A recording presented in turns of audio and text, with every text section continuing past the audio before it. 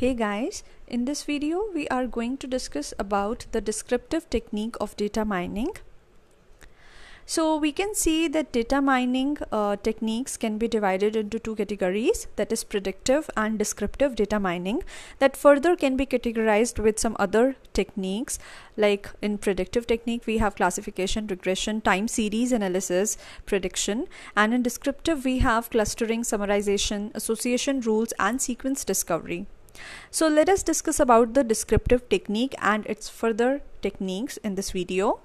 So descriptive analytics is commonly used form of data analysis whereby historical data is collected, organized, and then presented in a way that is easily understood. So basically descriptive analysis is the collecting of the data from various different sources and creating patterns out of the data. After evaluating the data, we create the models and we create the patterns by generalizing that particular data, and from those patterns we can then find out the further evaluation, or we can further find out the meaning out of that pattern through which we can make our decision. So basically descriptive analytics is based on the past data that we have already collected, and we are going to analyze that particular data.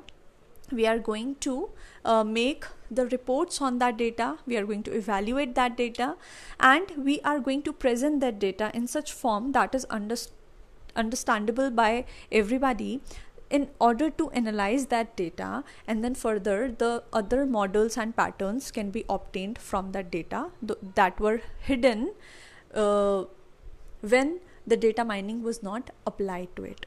So basically descriptive analytics is focused only on what has already happened in a business. That is, we are going to analyze from the past data, from the records, from the facts that we have already stored and maintained, and we are going to find the meanings from those data that can be helpful for us for making some other future decisions or making some other future steps.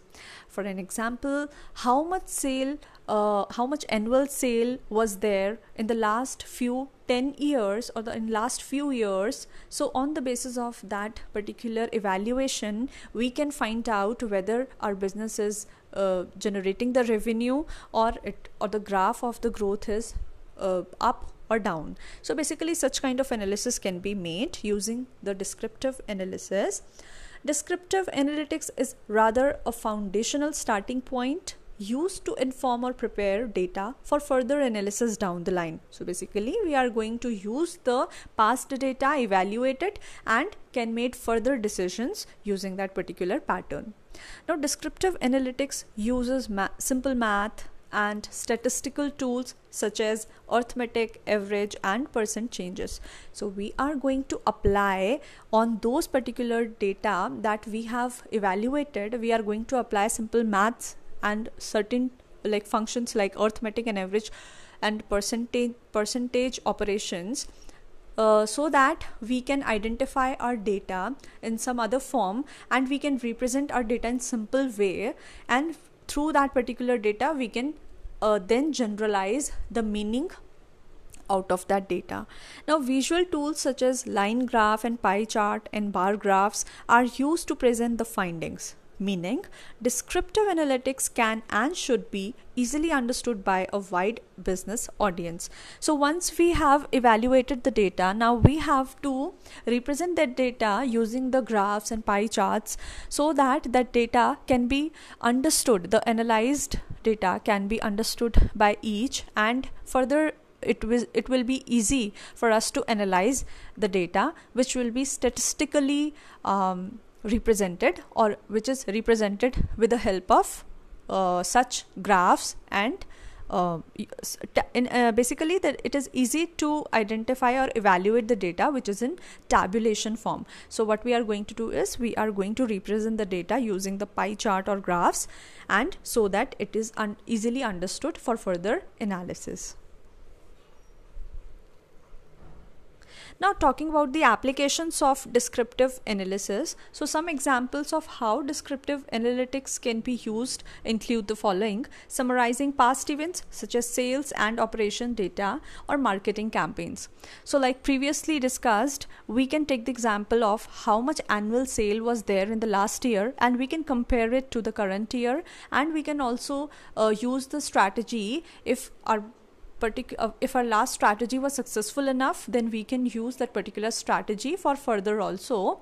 So we will be evaluating and finding how much profitable was previous policy was by evaluating the data. Similarly, we can identify the marketing campaigns that were already done, and we can find out how much the customer were interested at that time, so that we can ahead also use the same strategies.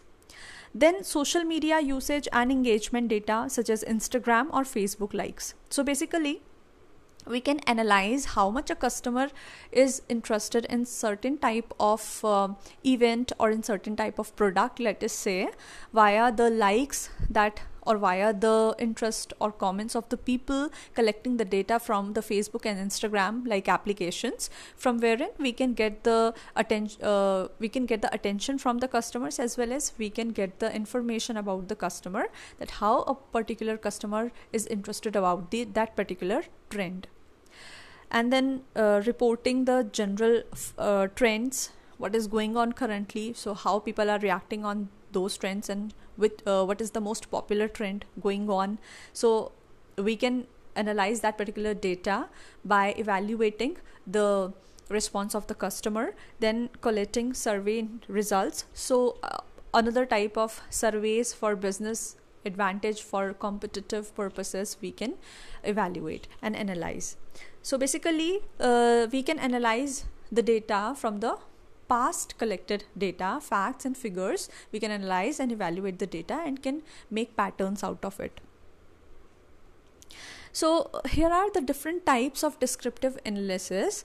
Tasks that can be further divided into 4 categories are clustering analysis, summarization analysis, association rule analysis, and sequence discovery analysis. So let us see all of these one by one. Let us first discuss about the clustering analysis. So it is the process of identifying the data sets that are similar to one another. Basically, herein we are trying to analyze the data in the form that whatever seems similar will be grouped into a particular set. That is, if we are going to analyze the data in such a way that those particular people are more into, or those particular customers are more into electronic appliance shopping, those particular customer are interested into clothing or wardrobe, those particular customers are very much interested into the groceries. So we can such a way can categorize or cluster those people into a specific group. So such type of analysis is done in clustering analysis. So herein, for example, like the clusters of customers with similar buying behavior can be clubbed with similar products to increase the conversion rate. So in such a way, it will be easy to analyze that it will be easy to analyze the demand of the people, what people are looking for much, and in such a way the business can make its further strategies. Now another analysis is summarization. So it involves techniques for finding a compact description of a data set. So basically herein we are going to collect the data in the form of various means and standard deviations we are going to apply, and we are going to depict the data in a tabular form. Basically we are going to collect the figures from the various domains, and we are going to represent it in the tabular form so that it will be easy to analyze that particular data. Again, for example, if we are going to see the death rate of a particular year because of a particular disease, let us say, so we are going to analyze that particular data on the basis of summarization of the data. So we are going to see what were the reasons, and basically how much was the death rate and how much was the recovery rate. So we can overall summarize the data in the tabular form, and we can perform the various operations like mean and standard deviation over the particular data and can further evaluate it. Then we have association rule analysis. So this method helps in identifying some interesting relations, different variables in large databases. The best example is of the retail industry. So herein we are trying to find the association in between the entities. Let us say we will try to find out the customers, which customer are willing to buy what type of product. So we are going to map them. So we are going to associate the pattern. So basically, as and when some festive season approaches, retail stores stock up with the chocolates, in which sale increases before any festival time, which is achieved with the help of data mining. So basically, such kind of association, like whenever there is a festive time, then the buying of the chocolate is much. So, or another kind of association can be when there is a discount, then people shop more. So we definitely do try to find out such kind of association, and on the basis of these association we try to analyze the data, we try to generalize the data and create meaning, such kind of patterns and meanings from that data after evaluating that data, and using those model or those patterns we can further make decisions using the data analysis. Then we have sequence discovery analysis. So it is about finding a sequence of an activity. Now, for example, in a store, user may often buy shaving gel before razor. It's all about in what sequence the user buying the product, and based on that, store owner can arrange the items. So herein we are going to analyze a sequence. That is, for example, in a marketing trend, we are going to analyze what customer shop after a particular product. For example, a customer may purchase a charger after purchasing an iPhone, or herein the example is enlisted, that is before we are going to use any, or before we are going to buy a razor, we are going to buy a shaving gel also. So these are the basically sequence that customer generally follows, and on the basis of that the store owner or those who are creating the marketing strategies can make such strategies that can increase the margin of the sales.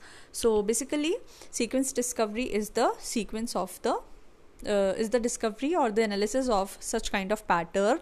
Those are, or those happen in sequence. Okay, so that is all for this particular video. We are going to discuss about the predictive analysis or predictive technique of data mining in another video. Thank you.